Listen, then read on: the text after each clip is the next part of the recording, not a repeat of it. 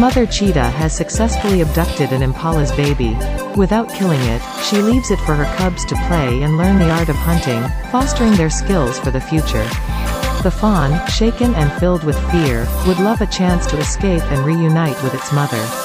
Suddenly, out of nowhere, a brave and heroic baboon emerges, charging towards the cheetahs and chasing them away.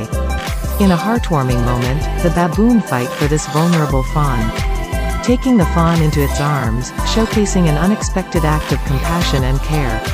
Nature is ruthless, but this baboon shows that kindness knows no boundaries.